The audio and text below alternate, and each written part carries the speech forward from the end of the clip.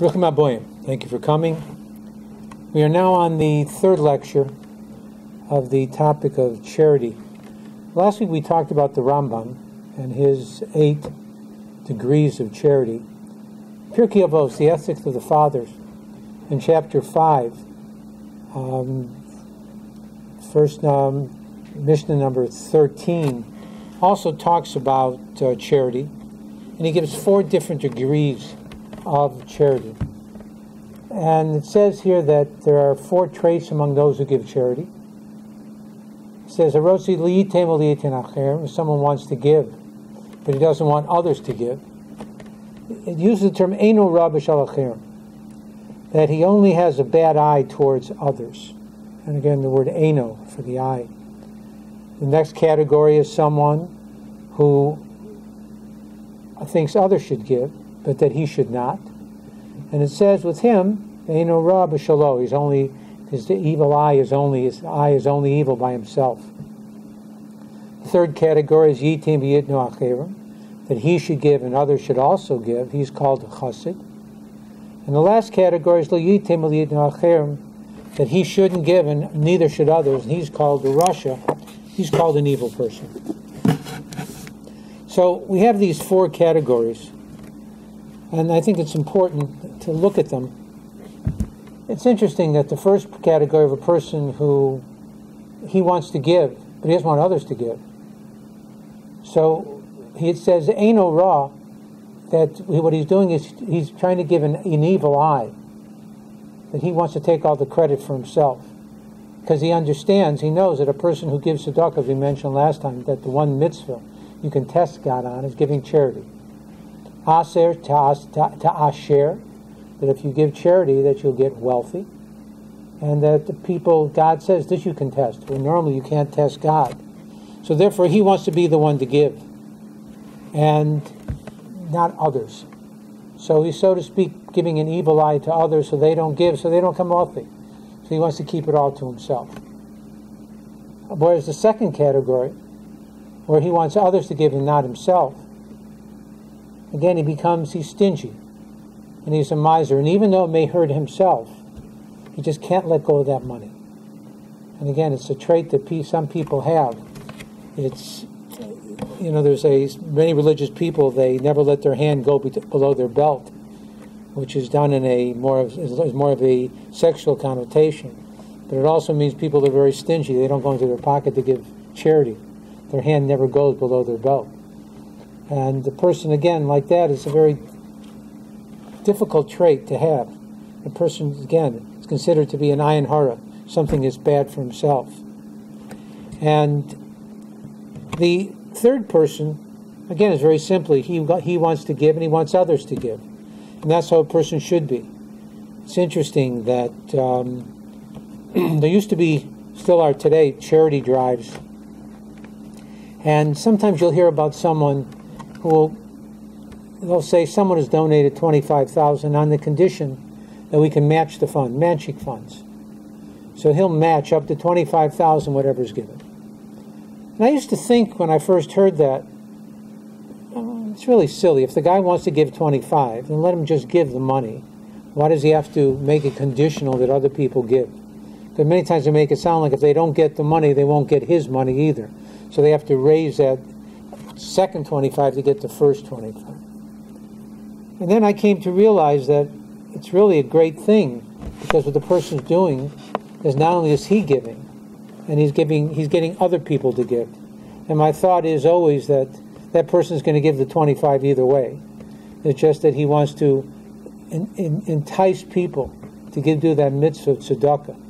And again, not only that, it's always a good lesson for all things. You should always judge things l'kav zchut. Always see things in a positive way. We'll give another example of that as well.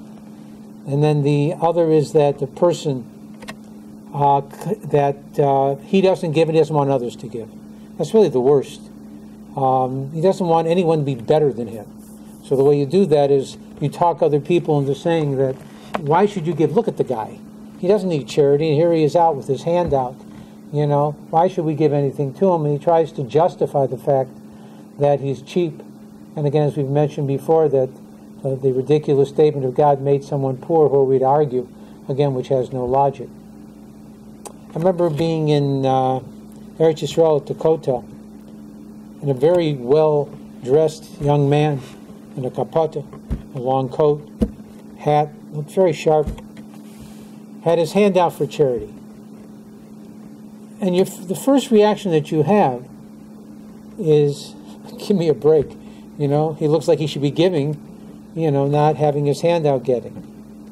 And then it dawned on me, and I'm sure that's what it was, that he had a friend who needed charity. And his friend was so poor, but at the same time so embarrassed by being poor, that he didn't have the wherewithal, didn't have the ability to ask anyone. So his friend, who had a little bit more money and a little more character, he went out and he put out his hand. And he asked for his friend, and that's what he was really doing, not asking for himself. And that's what we need to see people. Because the truth of the matter is, I think as hard as it is for some people to give charity, you really still feel good afterwards. That's with most mitzvahs. I think the harder thing to do is be a charity collector, to go out and to ask people for money. It's embarrassing, and sometimes people try to avoid you. There are many negatives to it. So for a person, again, we need to remember that when a person comes and asks for donations, that we need to treat them with respect. And again, try to give as much as we can. And always think that when a person puts out his hand, if he doesn't look like he needs it personally, that of course he's asking for someone else. And that's what we're dealing with. Now, again, the question becomes, how much charity do you give and to whom do you give? I had a friend in the neighborhood where there were people constantly knocking on the door asking for charity.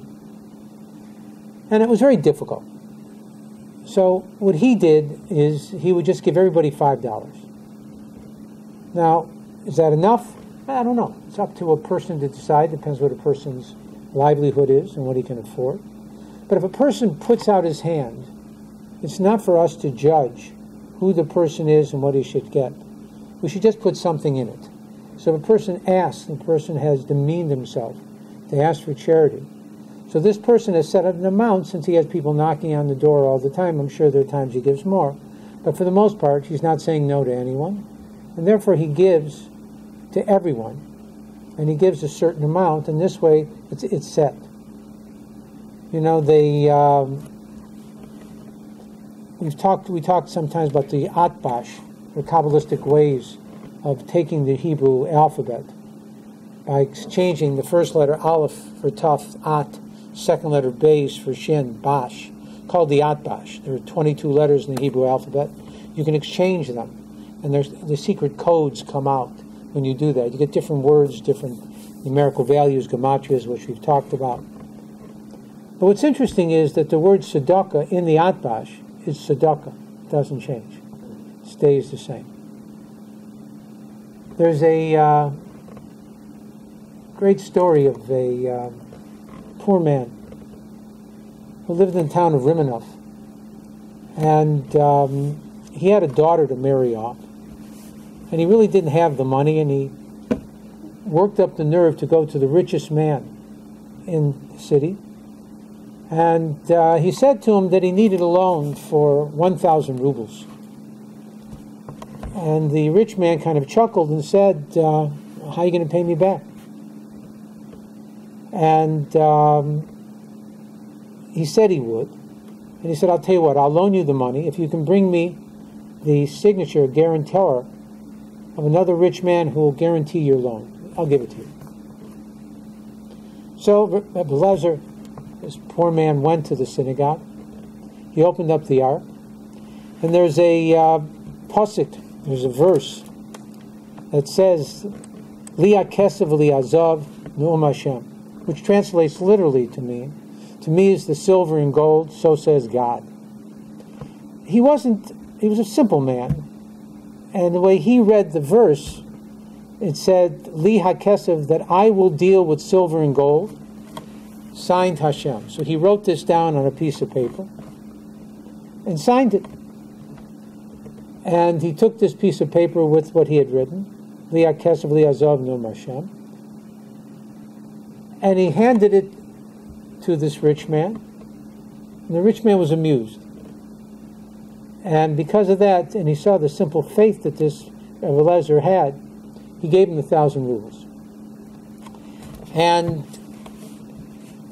not long after, he walked into his office, and there he saw an envelope with his name on it. And he opened the envelope, and inside of it there was 1,000 rubles. And when he saw that, he felt kind of bad. He felt that Eliezer had pushed him a bit, and he thought he hadn't been kind enough. And when he saw Rabbi Eliezer, he said to him, you didn't have to pay me back so quickly. It was not a problem. And he didn't know what he was talking about. He said, I never paid you back. He said, well, someone left an envelope on the desk, and it was for you to pay back your loan. So Rabbi Eliezer suggested that they go see the tzaddik Mendel of Ramanover, and ask him about the conflicting stories. He said he paid, he said he didn't pay. So when the tzaddik, when the righteous rabbi saw the envelope and heard the story, he kissed the envelope. And he said that when this poor simple man had signed God's name to the document, there was a big uproar in heaven. And he said that everyone there, Abraham Avinu said he wanted to pay back the debt. And Yitzchak said, no, he wanted to pay back the debt. And Yaakov Avinu said, no, he wants to pay back that. Even Moshe Rabbeinu, even Moses, said he wanted to pay it. But finally the honor was bestowed upon Eliyahu Navi, Elijah the prophet. And Rabbi turned to the rich man and said, if you had believed when this man signed God's name that God would pay you back, you would have had the honor and privilege of seeing Eliyahu himself, and that he would have paid you back. You would have seen his face. So we see that God stands in the place for poor people. God takes care of them.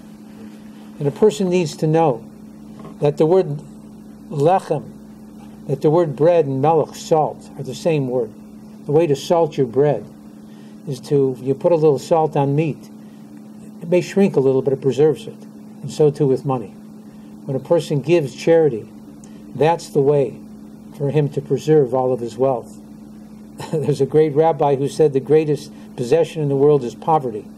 You can't buy it for all the money in the world. And a person needs to know that when a person is poor, that his place is assured in the world to come. Because whatever suffering he has in this world. And he goes directly to a high place in heaven. So it seems many times to be a negative can be a positive. It's like a 401k. He's sending all of his money to when he retires in the next world, which again will take care of everything that he needs. Very quickly, at the end of the story of Reb Zusha. Reb Zusha had a rich man that came to him all the time and gave him money. And one day the rich man came and Reb Zusha wasn't home. And the rich man understood that the reason why he was successful was because of the blessings Reb Zusha gave him. So he asked Reb Zusha's wife where Reb Zusha was, and his wife said that he went to go see his Rebbe, the Maggid of Mizrich. Rich man, being astute, decided that if he was doing so well dealing with Reb Zusha, if he dealt with Reb Zusha's rabbi, he'd even do better. So what he did was he stopped going to Reb Zusha and he went to the Maggid. The problem was he saw that his wealth was going south. He was losing money, not making money. So he quickly went to go see Reb Zusha. He said to Reb Zusha, tell me, who's greater, you or the Maggid? Reb Zusha kind of chuckled. It's not even a question. I'm nothing compared to the Maggid. So rich man said, I don't get it then. When I gave you money, I was doing very well in business. When I started giving money to the Maggid, you say it's greater than you, my business went sour. So how's that? Reb Zusha smiled and he said, it's really very logical. You see, when you give money to the Maggid, he deserves for you to give the money. So in heaven, they looked at your record to see if you deserve to become wealthy. On the other hand, when you give me money, I really don't deserve what you give me. So since you give it to me without me deserving, they give it to you without you deserving. So a person needs to know. Don't be so critical. Don't look so carefully. because heaven will treat you the way that you treat the poor. Open your hand and open your heart. And with that, we'll bring the coming of Mashiach, the Messiah, quickly in our time. Thank you very much for coming. God bless and have a great Shabbat.